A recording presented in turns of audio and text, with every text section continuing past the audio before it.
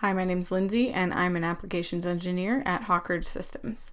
Today we're going to be covering how to set up your stock coordinate system inside of SOLIDWORKS CAM. So we're going to start inside of the feature tree. So the SOLIDWORKS CAM feature tree, we want to select that. And the first thing you might notice on this part is that our stock manager, if I just hover over it, it shows a sample of the actual stock that's been selected. So if my stock doesn't actually match up with the coordinate system on my part, I can easily change that.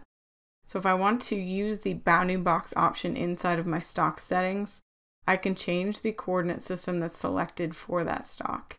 And that's in the coordinate system section of SOLIDWORKS CAM.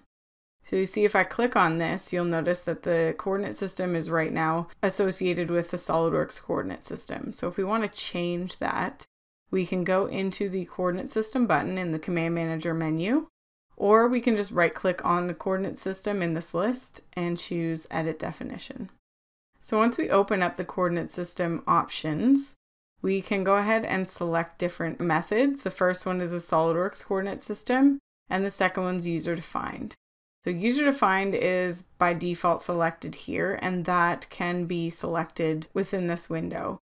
If you do select the SOLIDWORKS coordinate system, you're going to use the coordinate system that's located in SOLIDWORKS. So features, and then reference geometry and coordinate system. So in this example, we will use the user defined, and our origin point needs to be either an entity, the part bounding box vertex, or a stock bounding box vertex. You'll notice we can't really use the bounding box vertex again because this is not in the correct location. So we're going to select an entity, and it's actually selected that for us already. If you do want to select your own entity, a different entity, you can easily just select one of these vertex points here, and that will place the origin on whatever point you select. So if I select here, it's going to place it on that vertex. I'm just going to delete it here and put it back down here. So I'll highlight that vertex. It shows up in my entity selection. And then I've got 3 axis settings to select. So the first one is the x-axis. So which direction do I want that x-axis to be in? So if it is this direction here, or follows the same axis as this line or this edge, I can easily just select this line or edge. I can also select any parallel line to that edge. So if I select this line way up here, it's still going to place the x in that direction. And I can easily flip it in a different direction if I want. So if I want the positive in this direction, then I can easily flip it to that side. Then I'm going to select the y. So the y I want on this line here. So I'm just going to select that line. And again, I just want to flip it so that the positive is facing in this direction. So I'm going to choose this little reverse option. And now my y is in that direction. The z in this case is actually in the correct direction at this point.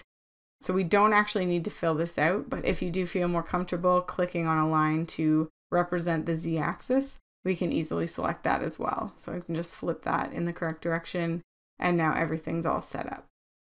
So you'll notice there are only 2 options that are selected, so that's really all it needs to enable this coordinate system.